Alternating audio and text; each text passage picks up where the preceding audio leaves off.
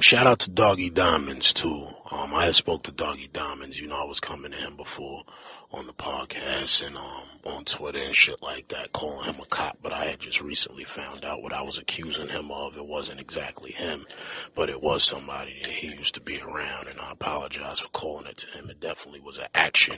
And you could, if you want to ask him what that was an action of exactly what I've claimed it to be. But it just wasn't him. And I had it mixed up, so I want to apologize to him. I spoke to him on the phone or whatever. Grown men know when they're wrong, and you gotta know when you're right. You know what I mean? And I'm not even gonna focus on the individual at hand that was doing those things, but everything's smooth. It's a new year. It's 2017, man. We trying to win. It's a whole bunch of new artists coming out of New York City. Everybody's bubbling. Casanova is doing his thing out here right now. Manolo Rose just dropped Ball Drop. You know what I mean? Dave East is still out here giving niggas food after he dropped Kyrie Chanel.